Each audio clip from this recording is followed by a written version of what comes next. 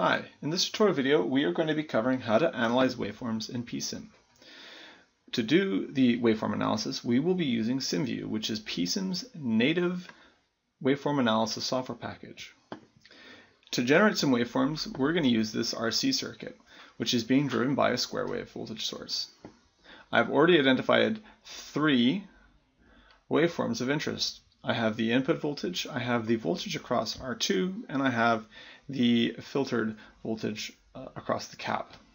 Say let's also be interested in the current. I can pull up a current probe from the bottom menu and place it into the circuit.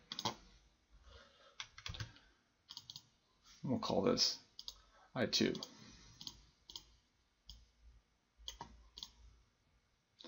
Now, to analyze the waveforms, we just need to hit Run Simulation, and right away after the simulation is finished, we can choose which waveforms to look at. To start with, let's look at the input and the filtered waveforms. We can add them to the display. Let's maximize this. Say though we actually had wanted to look at V filtered and V in by themselves in separate display windows. To do that, we can just go back up to the Add Curves or Remove Curves button, remove V filtered, and then add a new display with filtered in it. Again, that was with the Add Display button. Now we have both waveforms on 2 separate displays. Let's do some measurements. So in the Measure menu, I can now left click anywhere on the waveform, and we get an instantaneous measurement of the voltage at that particular moment in time, and it gets updated as we drag it across. Say for example we wanted to do a frequency measurement. We can just either drag it to the position of interest or left click and then right click wherever we want to get a measurement. So here we see we get a frequency measurement, and then we get delta V measurements on V in and V filtered. So cursor 2 is being subtracted from cursor 1, and we can just keep right clicking wherever we want, and it will update and give us a new frequency and new delta V based on our reference. There are some other options that we can do. We can hunt for the global maximum. In this case, we're looking for the global max on V filtered, which is over here, and then we can also find the global minimum, which is over at the beginning of the waveform. And then we can track the next maximum or the next minimum, or alternate between the two, and get a reading of the next max and next min as we go across the waveform. Of course, the measure window is giving us updated results. Additionally, we can do an average or an RMS or an average of the absolute value of the waveforms. To do that, we just click on the button, and the information on screen is updated. So in this case, it tells us that we're getting an RMS value between this time point and this time point, which is actually the data that we have on screen.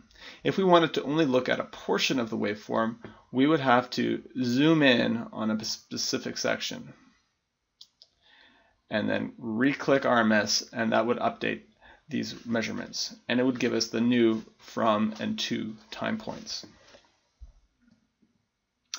Clicking back on this redraw button reloads the data and zooms back out again.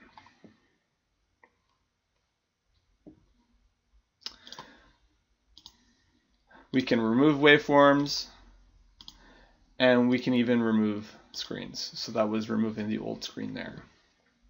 Let's add the filtered waveform back to this one, and let's do an FFT. But before we do an FFT, I'm not a huge fan of this green color. I'd like to be able to change that, and I'd also like to maybe make the fonts a bit bigger. So I'm going to go into the curve screen.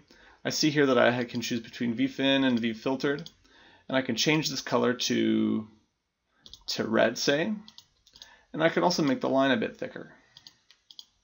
And if I wanted to add symbols, I could. The screen, let's make the fonts a little bit easier to read by making them a bit bigger.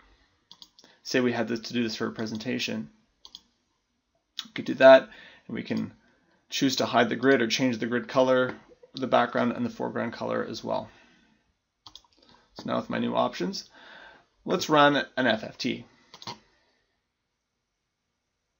We see here that all of the information is down at lower frequencies, so it'd be handy to be able to redraw the x-axis in logarithmic scale. To do that, go up to the x, click it, click log, and redraw.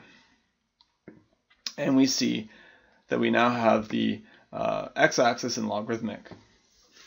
I'm interested to see the y-axis in dB microvolts. To do that, just click on y and hit dB microvolts, and everything gets rescaled. Now I have some concern that my circuit might not pass EMI standards. To check that, we can go in, we also have the option to plot the angle. We can go in to EMI standards and we can add, say, the FCC Class A standard to our plot, and we can see how we compare. And I can see here that we're beneath the limits. Again, the global max and subsequent maximums is still available for use with the measure menu. Going back to the time domain simulation, we can go and do some other interesting mathematical operations. We can say look at the voltage across R2, and we can subtract it by the voltage on the output, and we can multiply or add an offset, say, of 1. There are a host of mathematical operations that we can perform on the waveforms.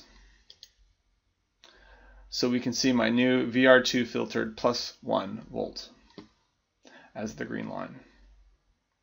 That's it for this video. Check back often for more videos, and hopefully you'll be able to use SimView to analyze your waveforms more effectively now.